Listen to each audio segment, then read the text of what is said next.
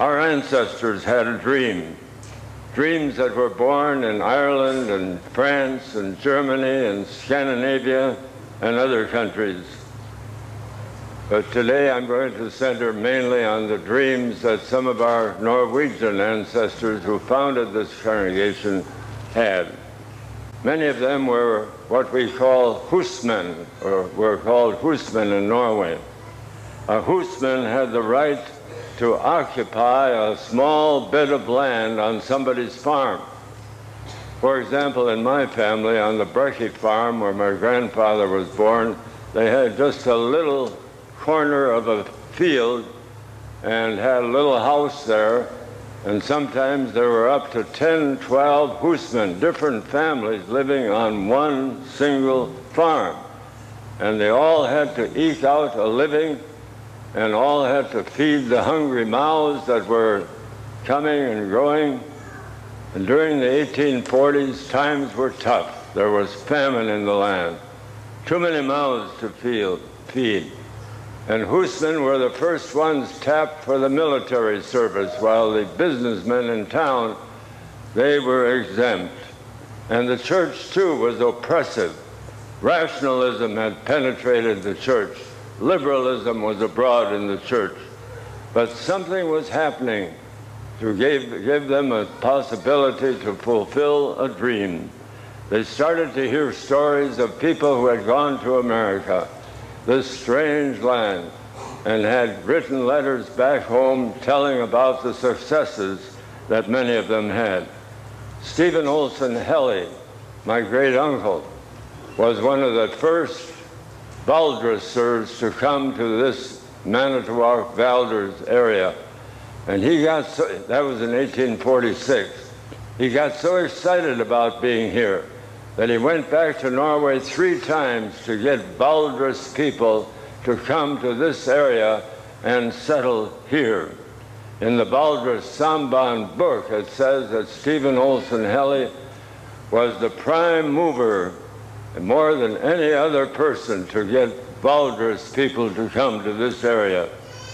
As these husmen and their families and others began to dream of new land, new opportunities, it was the fulfillment of this verse that I read. See, I have set before you an open door which no one can shut. I know that you have little strength, yet you have kept my word and not denied my name. So they dreamed of immigrating to this new land. Just think of how difficult it must have been. Have you ever visualized them gathering the night before they left? The relatives were there, mother, father, grandpa, grandma, neighbors and friends, all there to say goodbye. And during that era, they would not be back to Norway ever again. They would see their relatives for the last time. My mother-in-law, for example, was only 16 when she came alone to America, never to see some of her family again.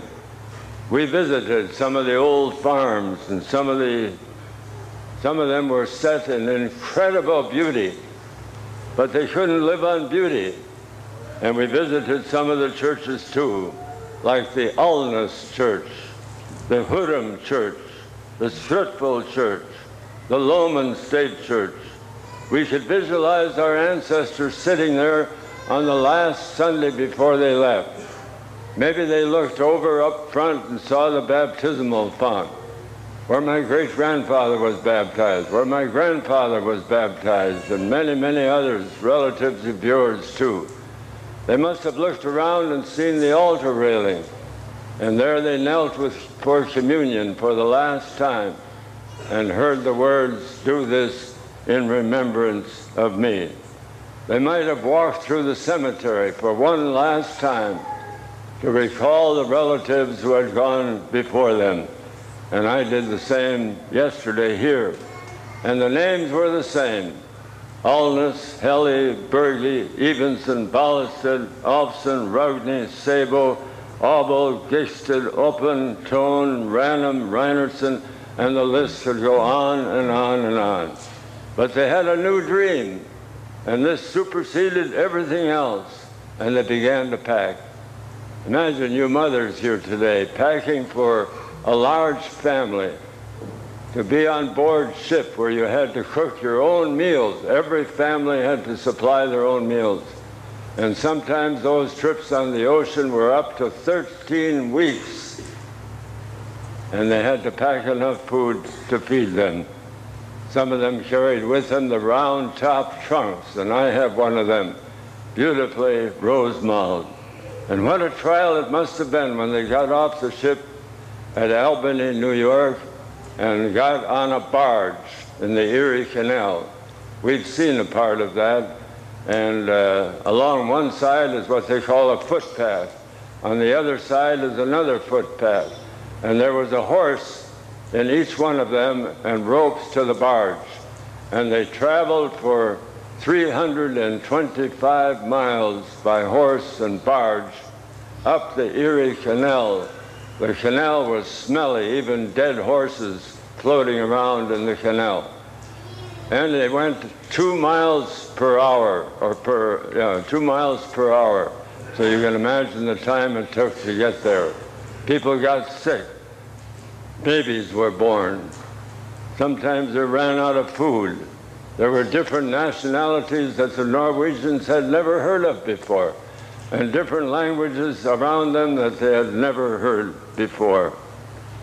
Then when they got to Port Washington, then they met relatives or friends they had known in Norway, and they would move in with them, even though there was a one-room cabin or 2 rooms.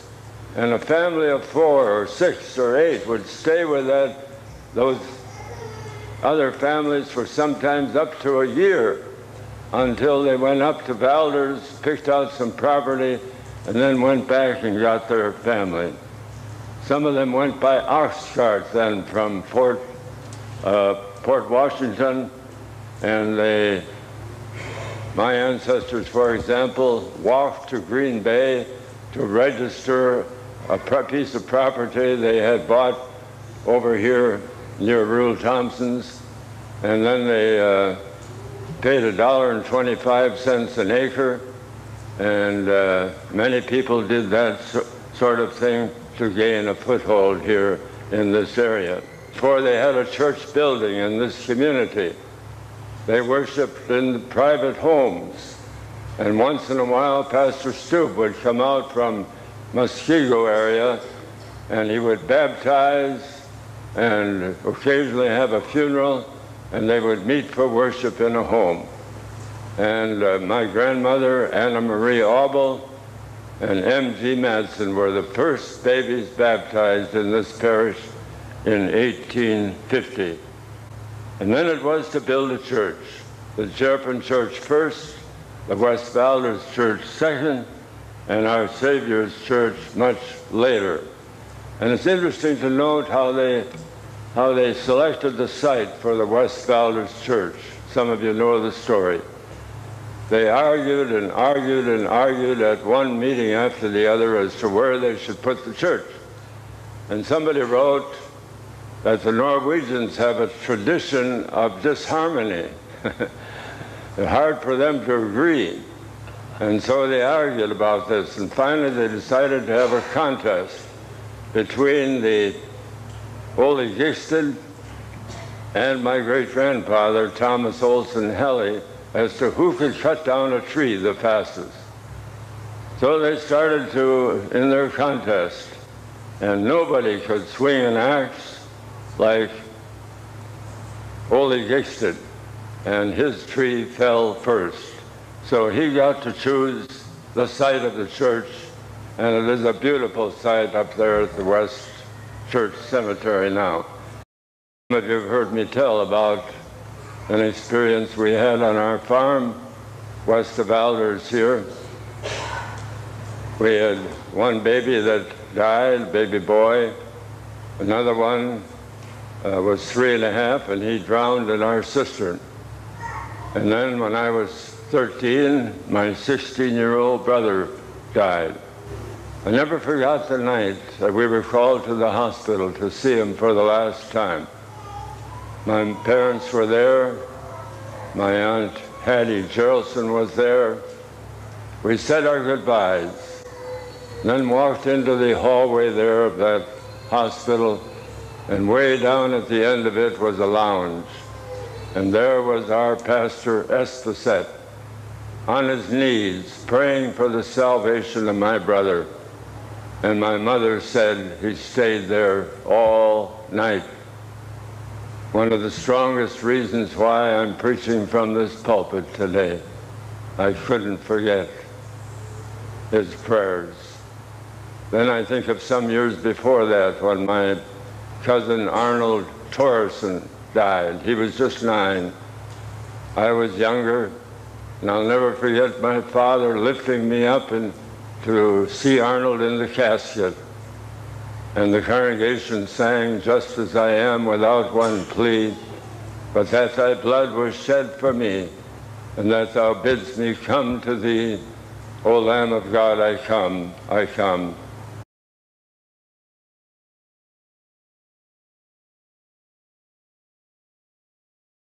We are here today because of 8 people.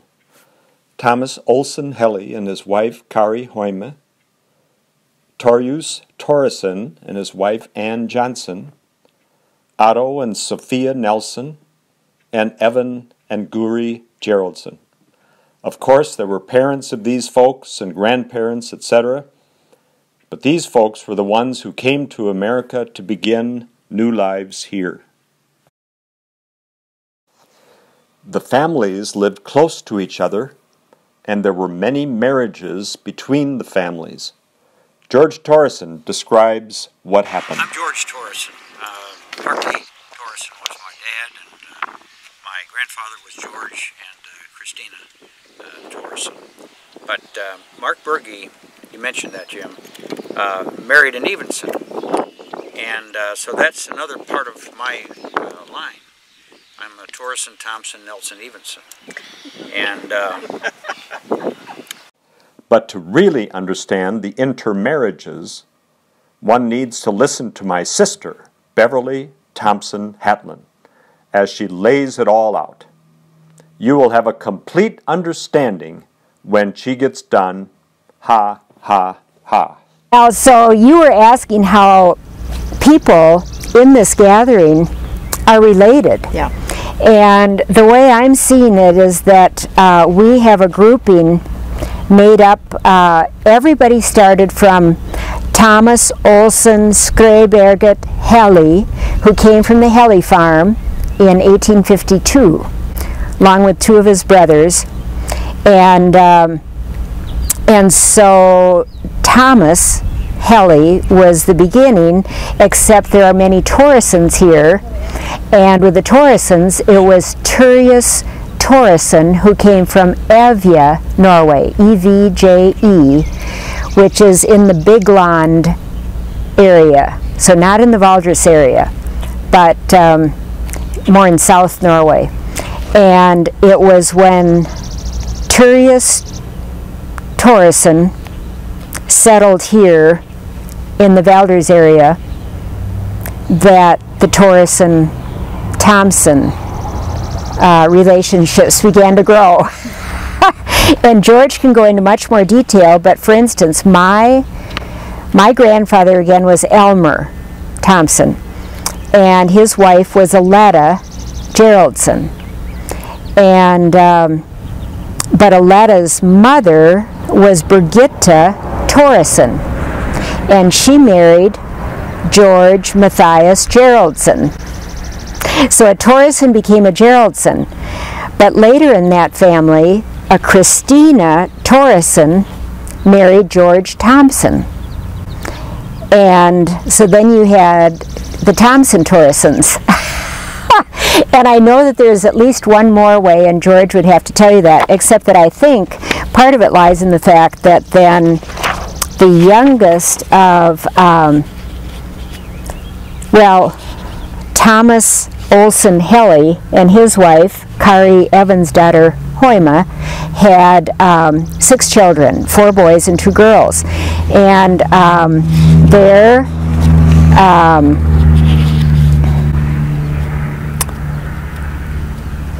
son Evan, who was always called Edwin, Evan married the first girl born in the Valders area and the first to be baptized in the old church. So Evan Helly Thompson married Anna Marie Abel, A-U-B-O-L. So you get the Abels, and this town is just full of Abels. And together they had 11 children. And there again, the Thompsons and the Torrisons came into the family because Christina Thompson, the daughter of Evan and Anna Marie, married George Torrison. So that's a third. So the names, list the names again. There's Thompson, Torrison, Geraldson, Abel, and then you get into, I mean, there are many more that were related. The Nelson family comes in because Hartley Torrison married Lola Nelson. And then the sister who isn't here, who died, Brigetta, sister of my dad, Conrad, and Elmira and Eva Jean, Brigetta married Lola's brother. I mean, this is just... Now, is it clear in your mind? Probably not. Let me walk you through the families and see if you can get it in your mind. The great exodus from Norway took place around 1850. Stephen Olsen Helly, brother of Thomas, encouraged folks from Valdres, Norway, to come to the new land, and many relatives followed. This is the Helly farm in Valdres, Norway, as depicted by J.C. Dahl, one of Norway's most famous artists of the 19th century. And this is a view from my fourth cousin's farm in Valdres. It is hard to believe, looking at this picture, that people would ever want to leave Norway. And when you are surrounded by the waterfalls in Norway, it is just overwhelming. But as my grandfather said, you can't live on beauty. And so many people decided to go to a new country where they could get larger plots of land.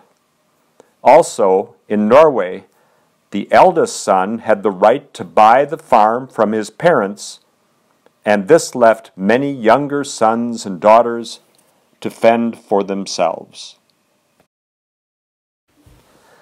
This is the church where the Helly family worshipped and where Ole, Edwin, Marit, and Thomas Thompson were baptized.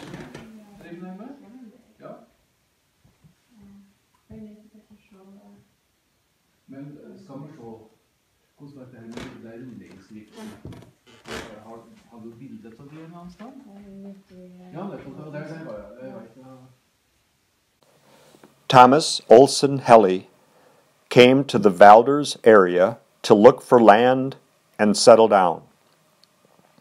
He located a plot of land and bought it for $1.25 an acre. If you look at the map in front of you, this piece of land is number 2, just southeast of the village of Valders. Thomas and Kari built this house, which still stands and is located at the Manitowoc County Historical Society, Pinecrest Historical Village. Many of you have been there.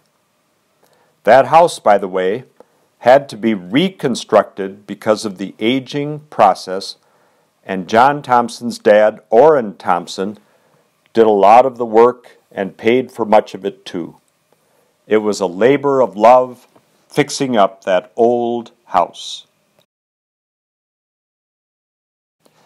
Eventually, other families came from Norway too. The farms were somewhat spread out. Number 1 was the Anders and Kari Abel farm.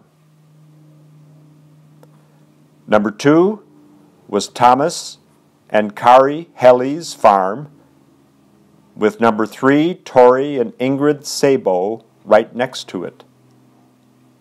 Number 4 was the farm of Edwin and Anna Marie Thompson,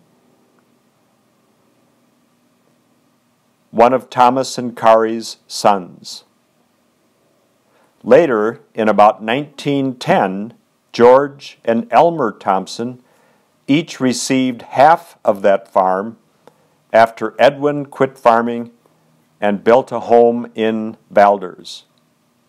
This home, built by Edwin and Anna Marie, is now owned by George Torrison, but I think it's in his will that it be returned to the Thompson family when he is no longer with us. Thanks, George. Thomas and Kari Hoyme Thompson had many children, including Ole Thompson, the great-grandfather of David, John, Paul, and Marilyn Thompson. One of Ole and Oline Hillman's children was Thomas Thompson. He and his wife, Bertina Helgeson, were the parents of John's dad, Orrin Thompson. Orrin married Helen Lauderdale. John and his brother David and my brother Merv used to play together when we were visiting our grandparents every summer.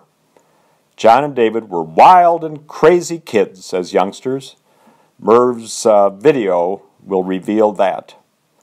They also hung around with Ron Torrison, who also had stories to tell of their shenanigans.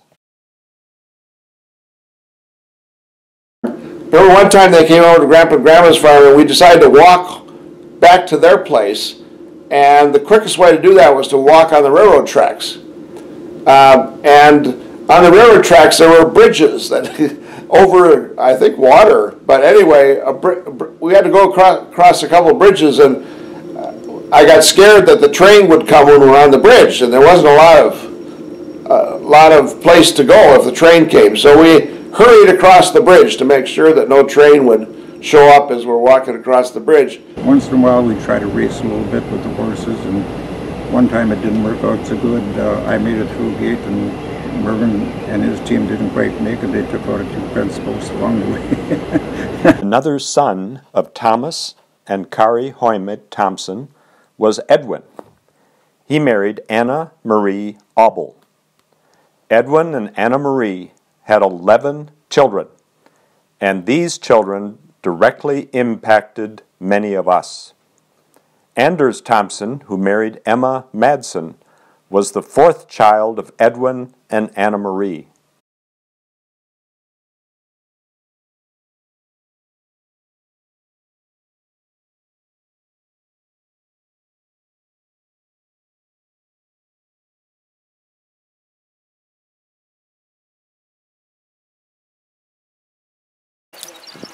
My name is Jim Thompson, son of Arthur Thompson, grandson of Anders, and we live in Sheboygan, Wisconsin. I'm Al Fenlon. I'm the oldest one of the Anders Thompson grandchildren.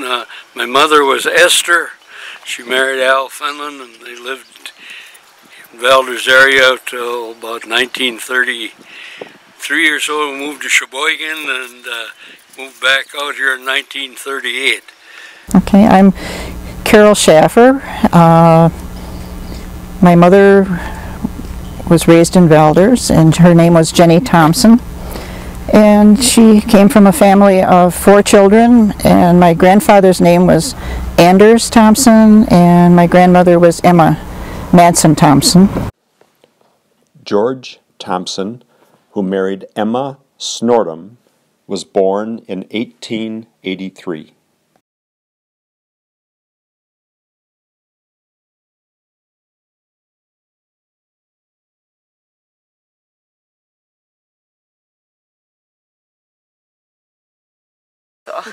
We had fond memories of Grandpa picking us up when we lived in Manitowoc already, and Grandma was deceased, and he would pick us up and go to the county fair. And none of the other grandchildren wanted to go because they had to spend so much time in the horse barns. And I'd swear that he could have worked at the county fair judging the horses. Yeah. He knew his horses. He pointed out all the good parts. And cows. We had to go to the cow barns too. Well, even the chicken, the pigs. Yeah. We had to see all the animals, but especially his love was horses. Yeah. And then we had breakfast, and then he took us on the tilt-a-whirls. That was every year. It was always ice cream, don't forget the ice cream. Elmer Thompson, who married Aletta Geraldson, was born in 1885.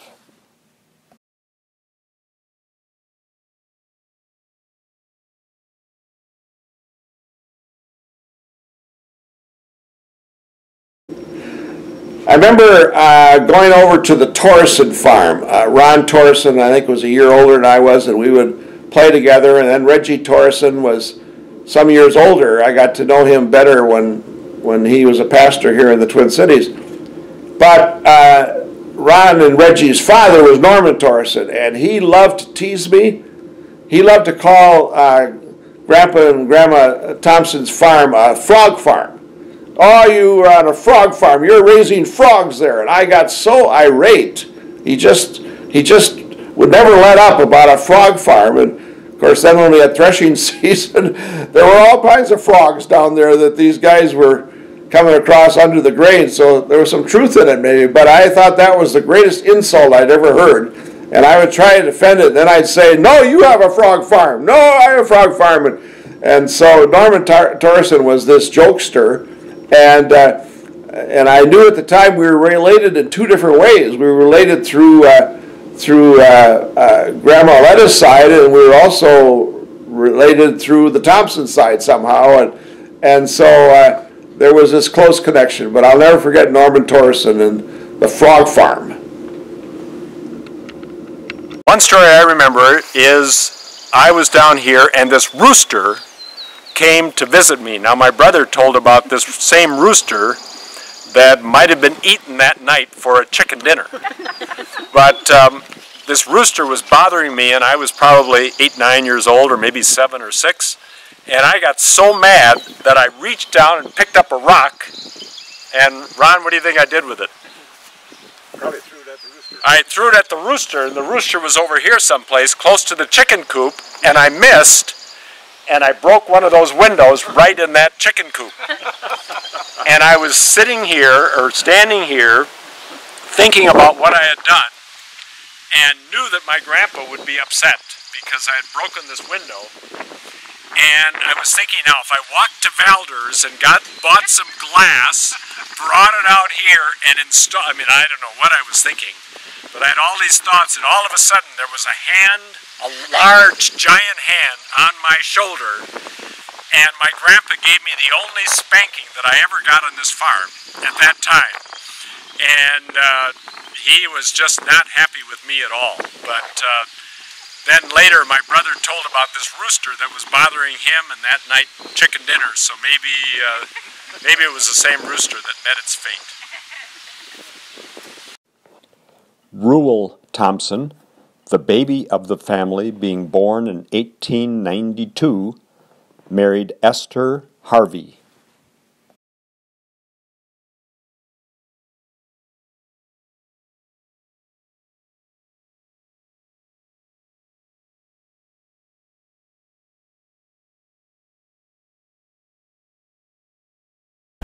When the day or two before she died, she was knitting a pair of mittens for me, and she got those finished, and I went to the barn and was playing with the cats, I suppose, and took my mittens off and laid them down, and a calf got one and chewed the thing up. Well, Grandma said, you know, I was all upset, a little kid, and Grandma said, well, I'll just replace it, I'll knit a new one for you. But then she had that stroke, and she never finished it. And for years, we had a trunk upstairs that had a bunch of, well, I called it junk, but things that Mom or Dad wanted to save. and they were thrown in that trunk. And that one lone mitten stayed in that trunk for years. Torrison and wife Ann Johnson came from southern Norway and chose the Valders area in which to live. Torrison and Ann had a number of children. George Torrison, not the one here today, was one of them, and he and his wife Christina Thompson had 8 children. One of their sons was Hartley Torrison, who married Lola Nelson, and that is how the Nelsons were involved in the Torrison family. Another of George and Christina's children was Norman Torrison, who married Lillian Scatrud, and they had 2 sons, Reggie and Ron. My dad, Hartley Torrison, was born here in 1907. He was the first to be born in the new house. And I'll bring a So the old house burned in what, 02, you said? No, in 36. My dad was born here in 1907. Oh, in the original house? The original house. And it burned in 36.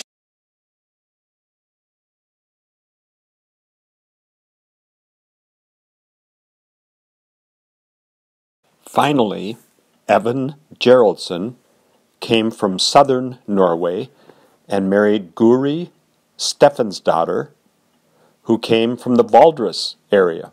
One of their children was George Matthias Geraldson, who married Birgitta Torrison.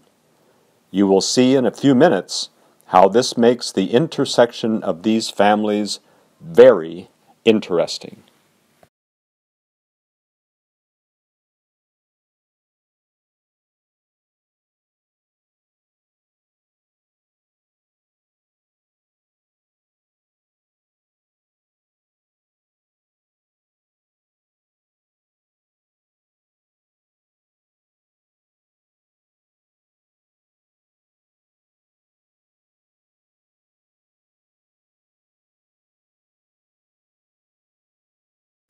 This is a picture of Eva Jean Thompson on the Evan Geraldson farm in Horta, Norway.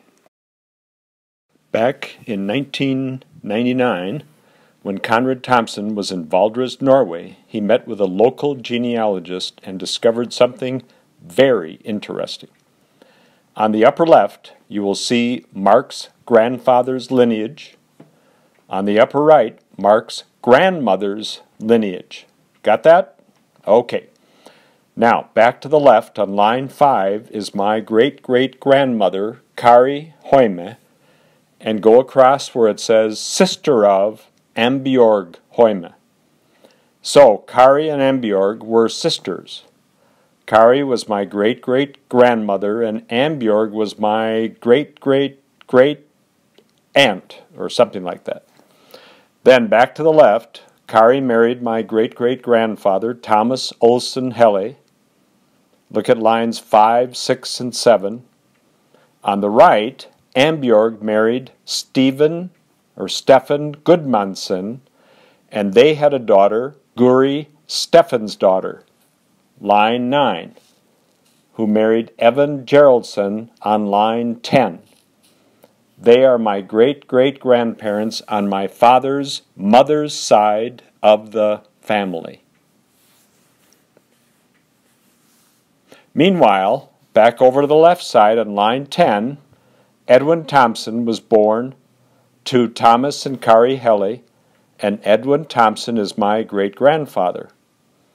Edwin's son on line 13 is Elmer Thompson, my grandfather, and he married, going across to the right, the daughter of Matthias Geraldson and Birgitta Torrison, Aletta Geraldson, who is my grandmother. On the left, on line 17, Conrad Thompson was born to Elmer, and on line 19, on the right side, Conrad Thompson is born to my grandmother, Aletta Geraldson. Go back to the left on line 19, and I was born to Conrad Thompson, and on line 21 on the right, I am born to Conrad Thompson. All right, now, you are totally confused, I'm sure, but it makes a whole lot of sense. Look then at the C column and go down to line 10, where Edwin Thompson, my great-grandfather, is the first cousin of Evan Geraldson. On line 13, Elmer Thompson, my grandfather, is the second cousin of Matthias Geraldson, my great-grandfather on that side of the family. Then, on line 17, my father, Conrad Thompson, is the third cousin of his mother, Aletta Geraldson, my grandmother. And on line 19, I am the fourth cousin of my dad, Conrad Thompson. And finally, my children, Chris and Kinnear, are the fifth cousins of me. And Mark Thompson is the fourth cousin once removed of Mark Thompson. Did you get all of that? No, of course not. But it is a rather unique situation.